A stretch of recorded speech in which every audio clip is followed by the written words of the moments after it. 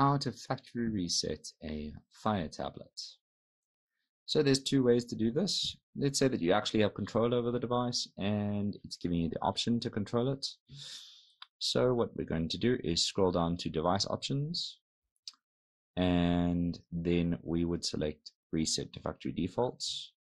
It's going to ask you for your PIN code if you have one, and then you would click reset.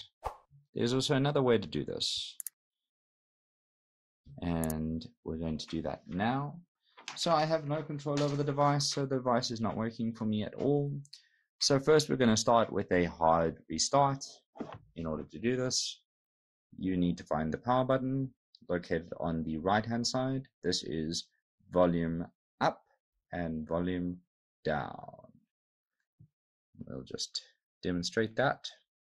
So now what you're going to want to do is you're going to want to hold the power button until the screen goes black. Please don't pay attention to any of that stuff. Just keep holding the power button. Alright, the screen's gone black now, so we're just going to wait a few seconds. It's usually about 20 seconds or so. After that's done, we're now going to look at the top of the tablet again, and we're going to look at the most outer button on the left, which is volume down. And we're also going to have a look at this button here. So we're just going to hold the most outer button and this button, and we're going to hold them together. And what you're going to see, it's going to flash Amazon. You can let go, and it will bring you to this menu. So from here, you use the volume up and down buttons to actually move around. You'll see I'm moving up and down. And what we're going to do is we're actually going to select wipe data factory reset. So in order to actually select anything, use the power button again.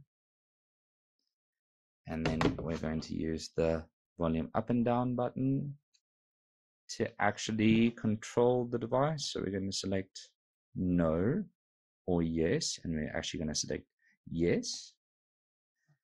And you'll see now it says wiping data, formatting data, and now it says that data wipe is complete on the far left on the bottom.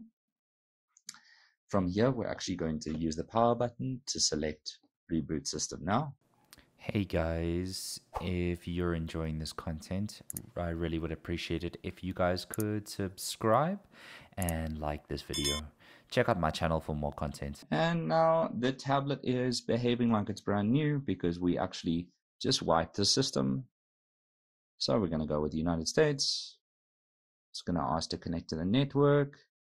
And from here, you'll just follow the prompts because we've factory reset the device.